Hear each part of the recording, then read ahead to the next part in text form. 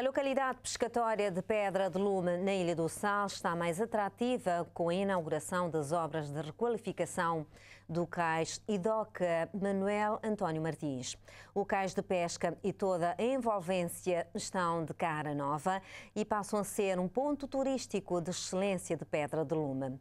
Muitas pessoas quiseram testemunhar o momento que marca uma viragem na vida dos pescadores e da comunidade de Pedra de Lume.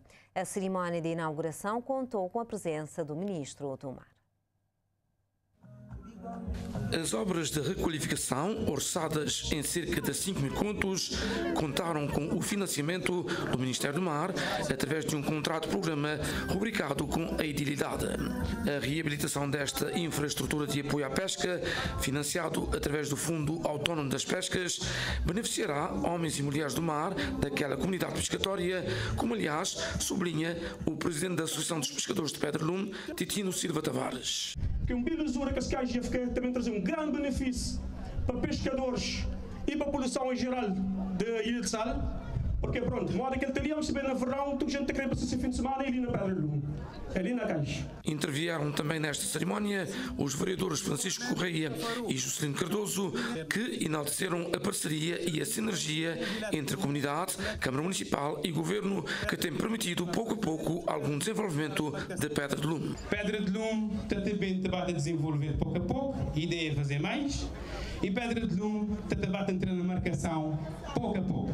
Se outrora a Pedra de Lume estava fora de marcação, Dr. Júlio Lopes inaugurou uma nova era para sair para Pedra de Lume. Por sua vez, o edil Júlio Lopes destacou a importância desta requalificação do cais e doca de Pedra de Lume e sublinhou que hoje a localidade tem um cais com todas as condições graças a um trabalho de equipa. Tudo não fazer na Pedra de Lume porque não tens amor, não tens amizade para Pedra de Lume. E de facto, a situação ali estava feia. Esse cais estava uma coisa feia, mas hoje ele está ali. O Ministro do Mar, que presidiu a inauguração, começou por realçar o cumprimento de mais uma promessa do seu Ministério depois de alguma descrença dos pescadores. Quando não chega ali na Pedra de Lume e o Presidente de Câmara contam e falam qualquer orçamento, imediatamente o Flã não tem como financiar aquela, e Júlio está a ser modesto, por modo de esse é um sonho de Júlio e do Presidente de Câmara e de sua equipa. Por isso que a equipa de Câmara Municipal de Sal merece um grande salva de palmas de nós. No deserto. Para além das obras de requalificação do cais de pesca, já está garantido o financiamento para uma máquina de gelo e será concessionado um espaço para a construção de um beach bar.